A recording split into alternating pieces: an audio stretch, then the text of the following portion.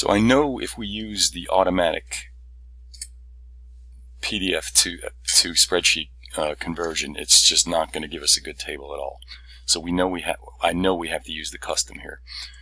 So what we do is we select the page 3, and then we edit and we select a page range. So we want now from 3 to 33.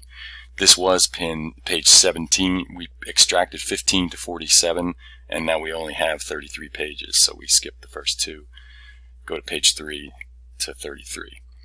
And we say OK. And now we want to convert to Excel, so we click this. And now we want to use the custom settings, but the first thing we have to do is change the settings here that the custom is going to use. And the biggest trick that we have here is we know that every table is really very close to the same. It's broken up by pin name, pin number, pin type. This is like an IO standard, and this is the description. So the secret we're going to use, we're going to say we want one single table for the whole range. And what able2extract is going to do is it's going to build one giant table, and the columns won't be right, but we can tweak them on an individual basis, and we'll see how we go do that. So we say OK here, and then we go to define. The very first thing we're going to do after that, so now we have one giant table, and what able2extract shows us is every page is green. That means it applied the same table to every page, and that's important to note. And when we start playing around, we'll see that some go red to say, oh, we're on a different table now. So what we're going to do first is we want to get rid of these headers and footers. So we can go to the header and footer settings and go there.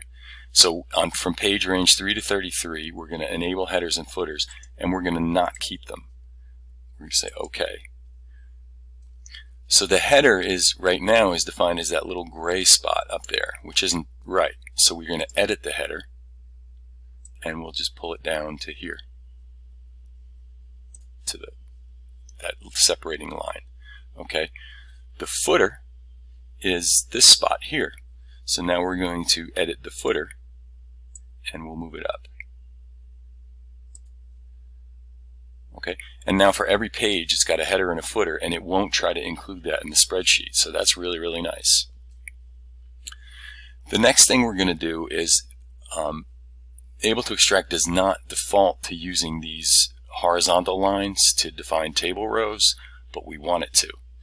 So we're going to go to the row settings, and we can see because we said we only want one table, there's one table and it goes from page range 3 to 33, and it's called table 1. So we're going to say we want you to use horizontal lines to define the rows, and we say OK. That's a really big step that helps us out a lot. Okay. The next thing we're going to do is we're going to add columns, or we're going to play with the column definition. So we can see that there's a column here that we don't need. There's a column here that looks good. There's a column here, here. This column we don't need. This column we don't need, and this column we don't need. So we really need a column for the signal name, a column for the signal number, the type, the other, which I'm going to call the IO standard, and the description. So what we're going to do is we're going to go use this erase column line. Okay, and we'll click on that one and delete it. So now we have one. We're going to click on this one and delete it. And now we have two, and then there's two others. So we're going to delete that one and delete that one. And then it's very important to take off that erase column line. So let's go back to add columns. When this is on, we can add columns, or we can move columns. Okay, so now we have a nice looking set of columns here, and if we look at what's going to be extracted, we're going to see a signal name, a number, a type, other, and description. And so for all these pins on this page, everything looks good.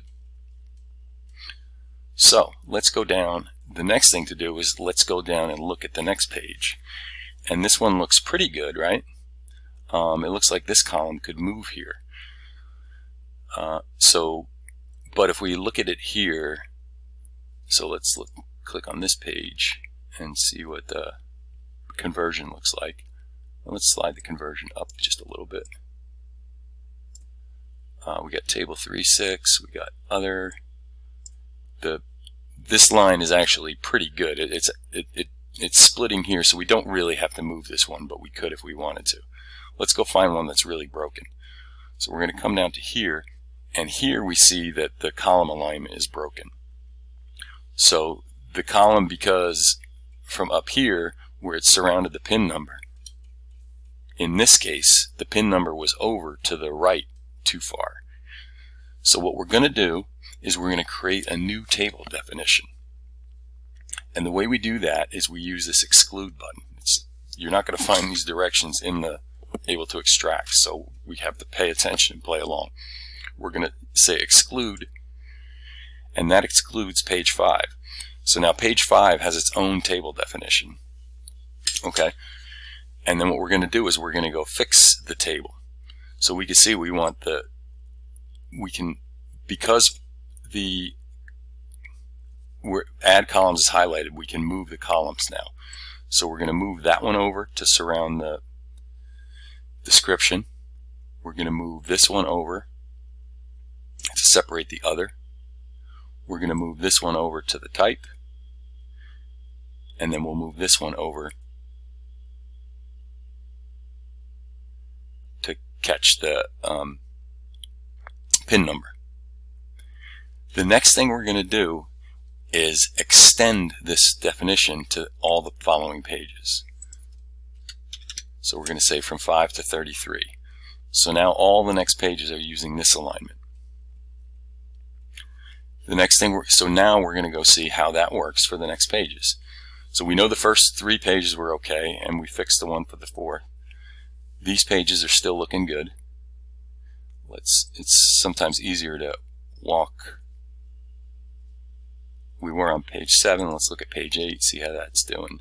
So page 8 we can see is bad again, right?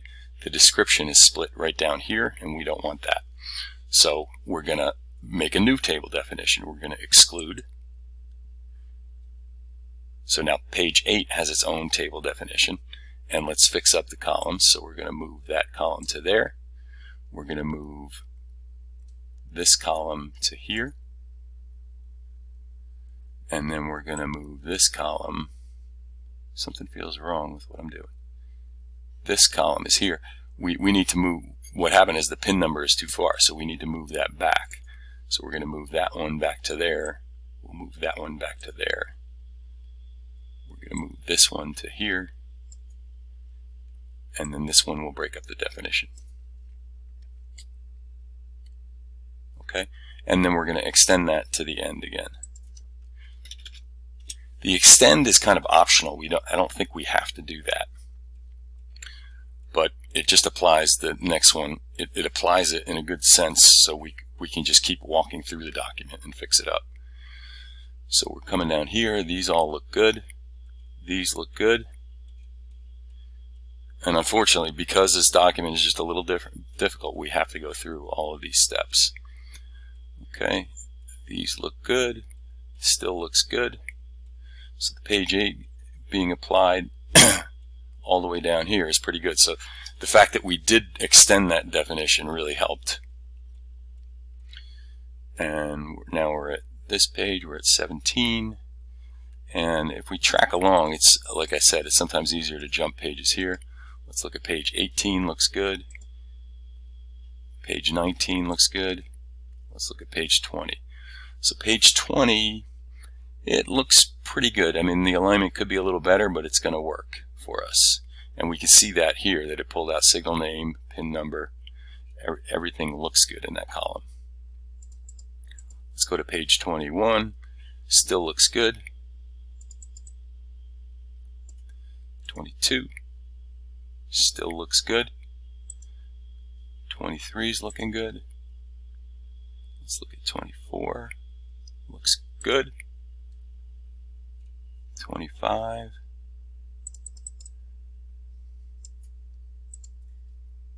26.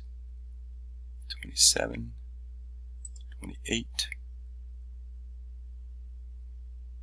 29.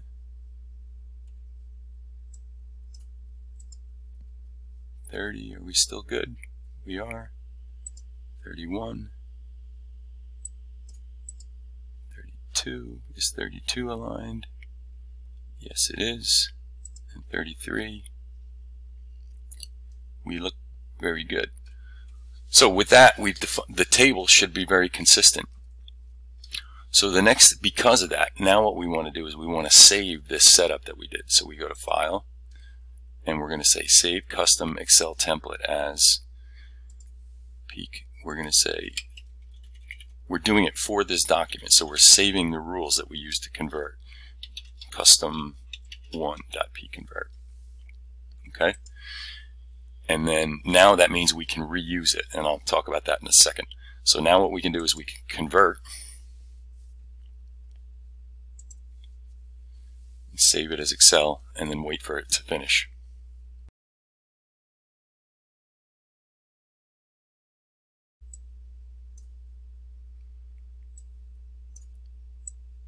And now here is the spreadsheet it built for us. So we have the signal name, the number, the type, and let's just scroll through it really quickly and make sure everything is lining up in columns like it should.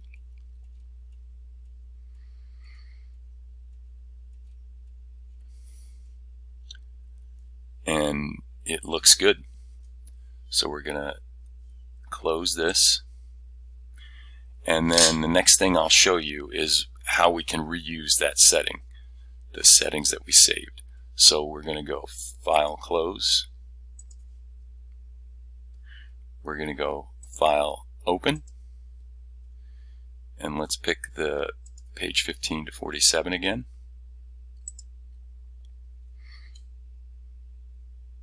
And then at the beginning of time, what we're going to do is if we want to redo this, we're going to load this custom Excel template. And this is the one we saved it as, the custom pconvert. We open it. And very quickly, it's going to do the whole work for us where everything is defined. And so from here, because we saved it, if we had to change something, it's very easy to go back and do it again. So it's set up to do the exact operation that we just did. So when you come up with when you do these difficult edits, you save the pconvert file, and then you save it with your data. You save it locally with your PDF file so you can reuse it. And that's all we're going to cover today.